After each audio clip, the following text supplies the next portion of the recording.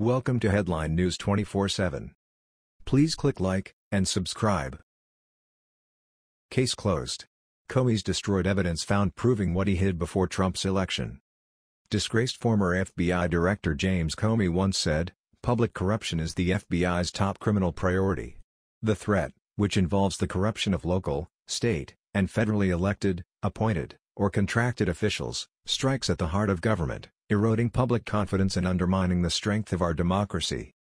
Yet in spite of his public words, his actions repeatedly make a mockery of his words, lauding the supposed integrity of the Bureau, as layer upon layer of corruption is exposed, finding Comey at the very heart of most of it. As many Americans are already aware, former Secretary of State and twice failed presidential candidate Hillary Clinton maintained a private email server in the basement of her home. On that private email server, Hillary chose to conduct the business of the United States in complete defiance of any known policy and procedure, government classified information. What many Americans may not realize is that in June 2016 it was learned that untold thousands of Hillary's private emails, many of which were considered classified, had been hacked, not by Russians, but by the Chinese. Comey was still serving as director of the FBI at that time. Yet he failed to make any disclosure whatsoever regarding the national security breach to House Judiciary Committee Chairman Bob Goodlatte when he asked Comey directly if China had breached Hillary's emails. Neither did Comey make any mention whatsoever of the Chinese hack during his public comments, in which he chose to clear Hillary of any wrongdoing despite it clearly not being within the scope of his duties to do. What Comey and other top brass at the FBI chose to do was conceal that information in the 5 months leading up to the highly contentious presidential election in November 2016. Likewise, the FBI also chose not to investigate the national security breach, nor did it refer the case to the NSA, CIA, or any of the other appropriate agencies. What Comey chose to do instead defies comprehension. Rather than holding Hillary accountable for her willful actions in defiance of any known security protocol, Comey chose to strike immunity deals with Hillary and her aides to destroy their laptops directly following the FBI's probe.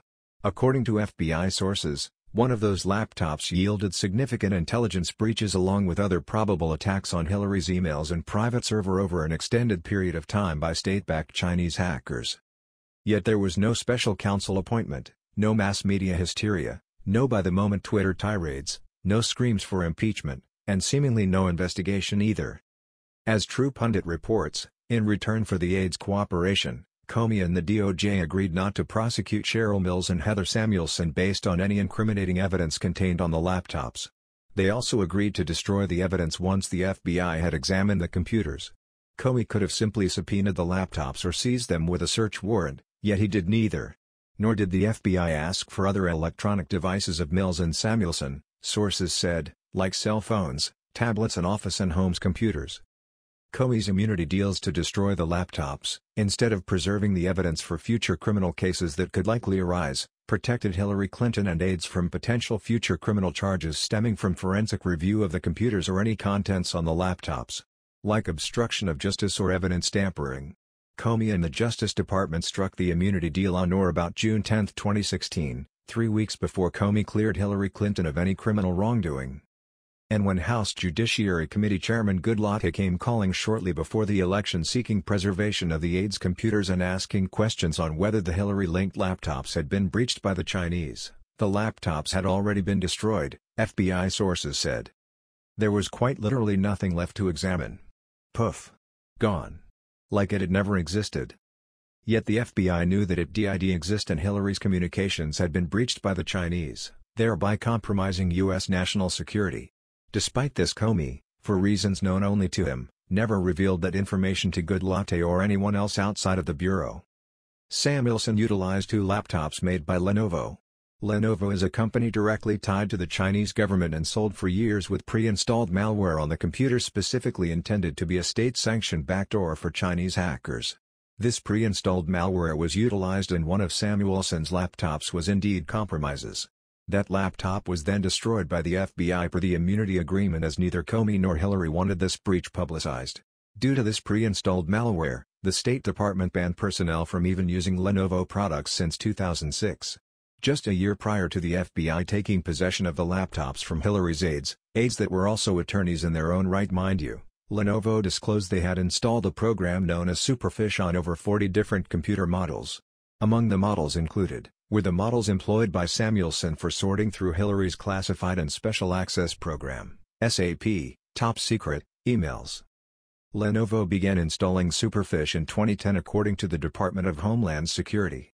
DHS warned in February 2015, websites, such as banking and email, can be spoofed without a warning from the browser. The program has placed ads on computers but was easily used by hackers to attack the computer remotely. This was a known issue, and yet Hillary and her State Department chose to use Lenovo products anyway, almost as if they were daring the Chinese government to breach classified information. True Pundit reports that Goodlatte learned in October 2016, just weeks before the presidential election, that Samuelson employed Lenovo laptops as part of her State Department-related work with Clinton.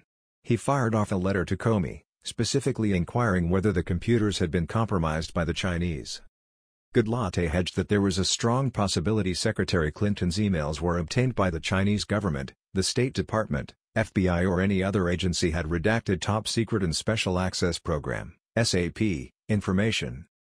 Again, the FBI at the time of Goodlatte's letter, included in full below, had already confirmed the hack. But nobody in the FBI told Goodlatte or anyone else in Congress. That of course includes Comey, who has since been fired and now tweets about the honesty and integrity of the FBI, especially during his tenure. Did then Attorney General Loretta Lynch know too?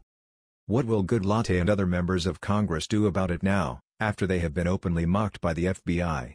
Likely very little.